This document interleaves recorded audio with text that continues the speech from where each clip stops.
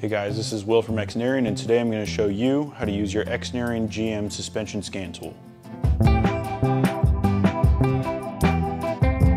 Okay, so now we are on shocksims.com.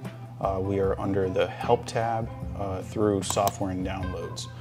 Through here we can download the zip file that has the SCMDiag program for the red scan tool. So go ahead and download that.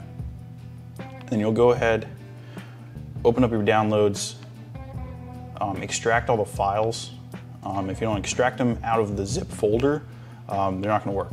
So go ahead and extract those.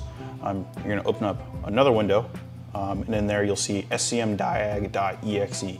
That is the program. All these files have to stay together, so try not to pull anything out. Just want to keep it like that. You're going to get this window. There's nothing dangerous happening with the program. You'll just have to tap more info and hit run anyway. So now we're actually into the software. I have the scan tool right here to show you how to plug that into the computer and get that all situated as well. 9 times out of 10, this scan tool will automatically install all of its drivers. I'll just kind of walk you through what that looks like. So I'm going to plug it into the computer here. I have this greenish yellow LED lit. I've already connected to this computer before, so it's a little bit of a different scenario, but this is good. This is good. If it's red, that's no good. So if you open up Device Manager, so go to the search bar and type in Device, you'll see that pop up.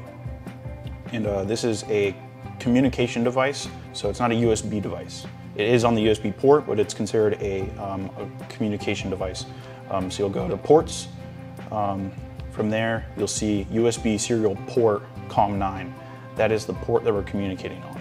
So when we go into the actual program, we'll need to see that we're communicating on COM9 in the dropdown. So you'll see that later.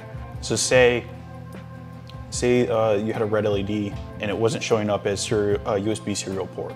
So what you do is you'd scroll down on the ShockSims page down to drivers, and then you'll install the drivers that you need. Most scenarios you'll just need to download the setup all Windows. For Windows 10, but any 11 machine, you'll need to do the setup.zip. I'm going to run the 11 one just because this is an 11 machine. So we'll go ahead and open that. And we'll do the same thing. We'll extract everything here. Don't pull any files out of the extracted folder. We just want that zipper to disappear. So if you go back to that downloads page, actually, you'll see that. So that right there is the unzipped version. So that's the one you can mess with, and you'll just run this exe. So this exe is only if the cable did not automatically install its own drivers. So if that cable's red, you'll need to follow this this protocol. But you'll hit yes. You pretty much just click until you're done with this. This is just kind of like a wizard. You agree that it's going to do what it's going to do. It's going to put in those FTDI driver packs right there. You hit finish. You're good to go. And then I would cycle the USB out and then back in just to kind of reset the cable, and we can jump into the vehicle and show you how the tool works from there. All right guys, now that you have the software on your computer and you have your scan tool ready, let's jump inside the vehicle and get going.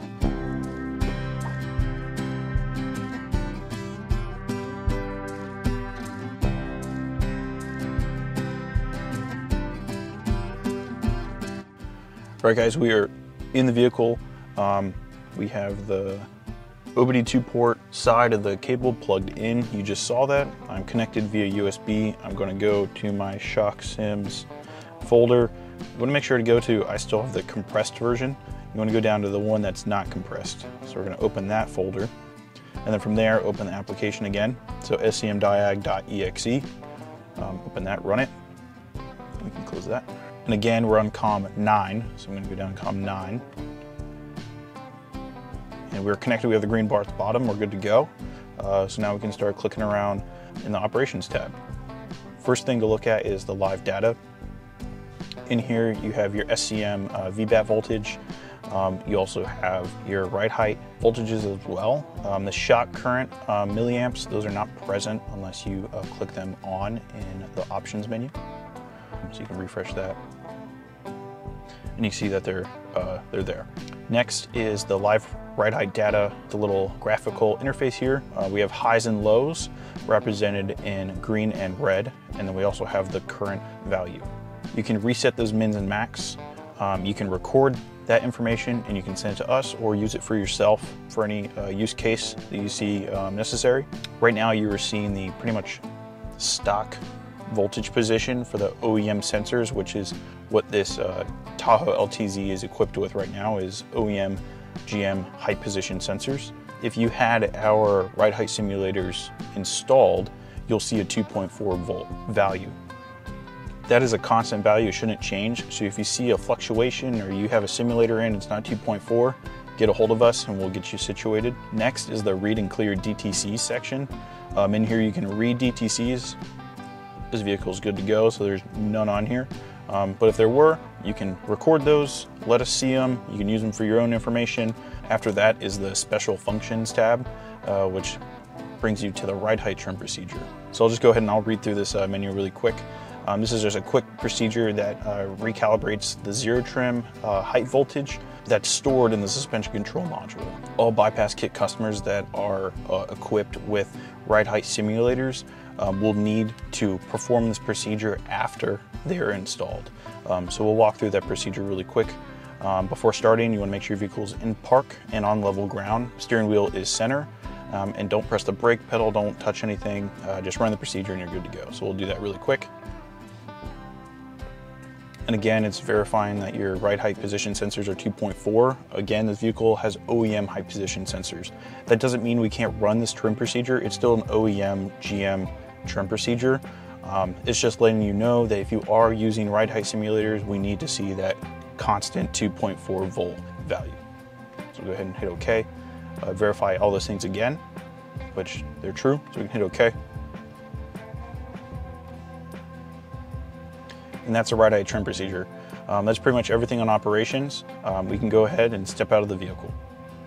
Thanks for watching today's video. If you guys need anything at all, leave a comment or shoot us an email. We're here to help. See you in the next one.